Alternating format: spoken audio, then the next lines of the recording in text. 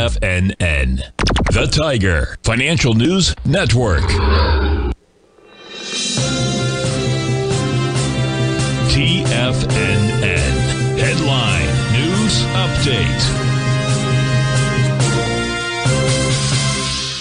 Good morning, everyone. Basil Chapman here on this Tuesday, the 5th of November. I don't have to tell you what day it is. It's 5th of November, Tuesday. Dow's up 212 at 42,000. And you see this little cluster formation. That says it's trying to fill. All I can say is that the stochastic went to the teens and it's trying to turn up. But the MACD, the huge differential between the red and the green lines, that would take a lot of work to get that 9-period moving average. Actually, in the moving average is 914.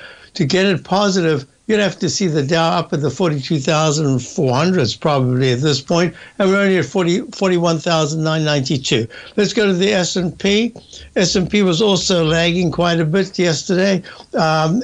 It made a lower low, but it's got a really nice up move today, up 45 at 57.58.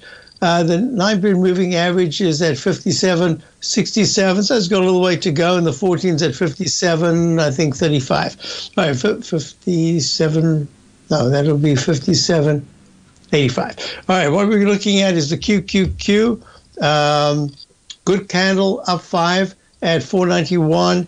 Up 1.05%. That's very nice. 9-period moving average went pink yesterday, back to green today. That's really important. IWM, the Russell 2000, was lagging early this morning. Now it's doing really well. It's up $1.40 at 221.45. I'm going to go through all these when we come back for the Target Technicians Hour. Gold is up 6 points. The dollar is down a little bit. The dollar's down 27 ticks. You've got crude oil. Crude oil had here we go.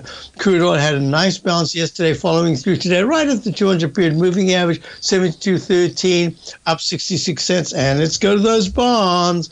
The bonds are down again, down 9.30 seconds at 117 and 13.30 seconds. Just it looks like natural gas right now. Just keeps going down, down, down. So I'll be back for the Tiger Technicians Hour. Check out my opening call daily newsletter. This is going to be a fascinating week. We want to see where it closes on Friday. I'll be back in a moment for the Tiger Technicians Hour. Hope you can stay. And in any case, have a great election day.